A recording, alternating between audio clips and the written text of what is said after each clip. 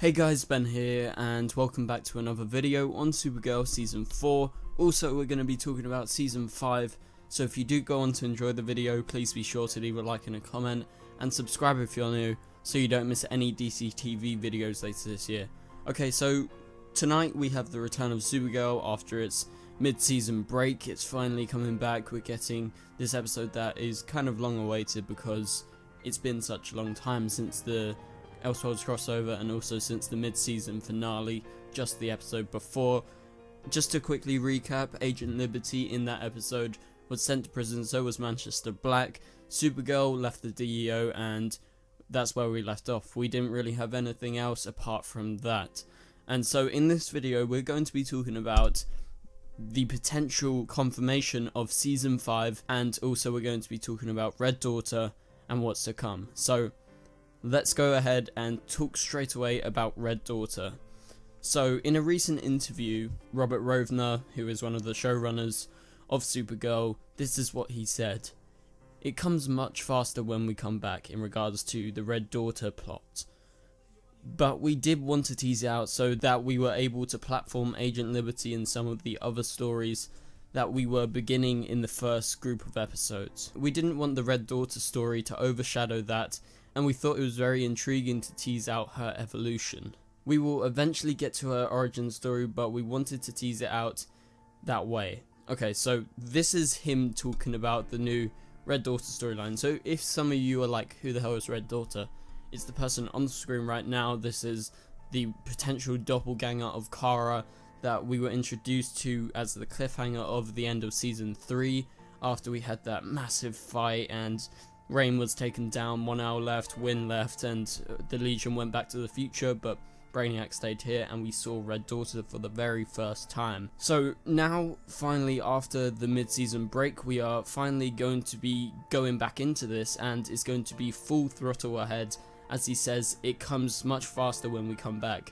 And in the trailer for this week's episode, we actually got a Red Daughter scene, so that teases, yes, we're going to be getting that, and from what he's saying, from what Robert Rovner is saying, we're going to get this fully fledged. And the way he words it, he says, we wanted to tease it out so that we were able to platform Agent Liberty and some of the other stories, and we didn't want the Red Daughter story to overshadow that. So by the way he words it, it seems like, yes, he's confirming Red Daughter is the main villain, that she's going to overshadow all of this stuff that came before, because if she were to actually be involved properly in the first half of the season, it would overshadow the Agent Liberty storyline. Therefore, from this we can infer that this storyline is going to be massive, and she's probably going to be the main villain, as we've been predicting.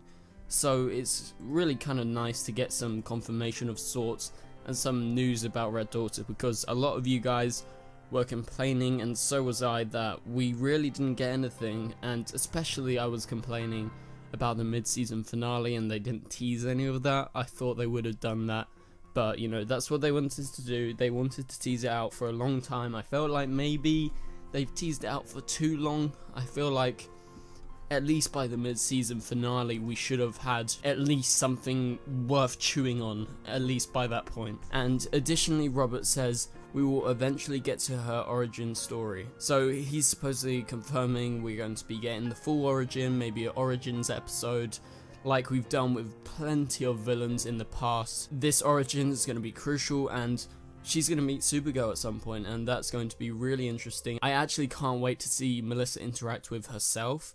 You know, obviously she's going to use stunt double for one version or the other, but I think from the very minimal amount we've seen Red Daughter, I've been very impressed. And also, I have to say, I love Overgirl and I love Red Kryptonite Kara, and they are the two evil versions of Kara we've seen. So I'm really intrigued to see how she plays this character, if she's a full-on villain or if she's more of an anti-hero. Like, is she not in control? Is it more like Bizarro or something like that? So I'm really intrigued, and I think all of you guys should be as well, because this is lining up to be amazing, especially this back half. You know, I thought Agent Liberty, he was very good, and maybe just little elements in the plot to do with, you know, the politics and things being played out at the start of the season didn't really work so well. I feel like it was a bit poorly written, but then as it's gone on, as we head towards the mid-season finale, it's got better and better and better, and I'm really liking season 4 at this point, and I think it's just gonna get better if I'm honest, and so I can't wait. Anyway, let's talk about season 5. So a few days ago there was a quote about Winn and the fact that Winn isn't going to be returning in season 4, and so that sparked outrage, including myself. I was like, why did they confirm that Winn's coming back in season 4 but he's actually now not going to come because the story didn't fit it? And you know, like I said, I totally respect Jeremy if he wants to continue doing his Broadway stuff, because if I'm there I would support him, but obviously I live in London right now. Nevertheless, talking in that interview, one of the EPs actually confirmed, we think it's something better served in season 5, and this is in regards to Winn returning. So this seemingly confirms that they are at least very, very confident that they've got season 5, and they're already starting to think about season 5, especially in regards to what Winn's going to do. This is a really good sign. So I don't have any doubts that we're not going to get a season 5, but normally we get the confirmation in the past few years around, you know, February time or something like that, but I think last year it was a bit later. They waited so they could play out the storyline rather than actually think of next season so far, so they can end off really, really strong. And so with them actually starting to talk about season 5 and what's going to be happening, it seems like this is very, very likely, considering next year we have Crisis on Infinite Earths. They're going to want to get all those episodes in, and if Supergirl or if Legends, if Flash, if Arrow, if any of them are cancelled, that's just going to whittle it down, and I don't see any of them getting cancelled this year or in the next few years. Maybe Legends goes at some point. It seems very, very likely we're getting season 5, and they're very, very confident, and it seems like a sure thing right now. And so I think this is a near confirmation. We just need to wait for official words from the CW before we actually, you know, jump the gun and say it's 100% confirmed, but it's very, very, very, very likely. And so in season 5 we're going to see the return of Winn, played by Jeremy Jordan. So in terms of their storytelling, they said, you know, they think it's better to start next season with Winn returning. So along with Winn, because he's been in the future for at least a year, or it could be longer because, you know, it's time travel, but he's going to actually come back, and the way he comes back, that will reincorporate the Legion of Superheroes. And I think if Winn actually fully comes back, which I hope he does, maybe Brainiac goes back to the future, you know, Jesse leaves the show or something along the lines of that, or maybe he just goes to a recurring status again. And if Winn's back as a series regular, we get him back, and with him being in the future, he's been with Mon-El and he's been with Imra as well. And so will the Legion return? So in terms of that, what I'm trying to say is Imra and is Mon-El going to be returning next season as well, if Winn is to? Because they've been with each other in the future this whole time, we just haven't seen any of it. So maybe via some flash forwards or whatever they're going to do to bring back Winn, seemingly we should be seeing Mon-El, or we should be seeing Imra and these other Legion of Superheroes members. So I'm keeping my fingers crossed for Chris Wood and Amy Jackson to return.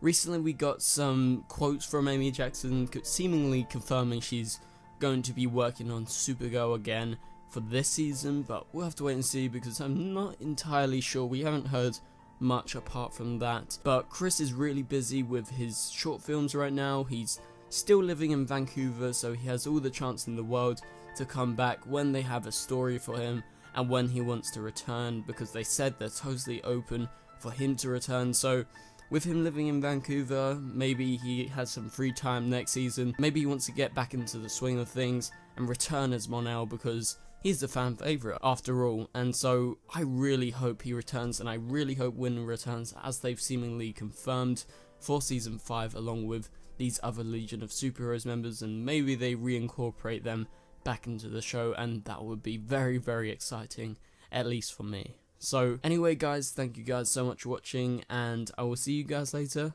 Goodbye.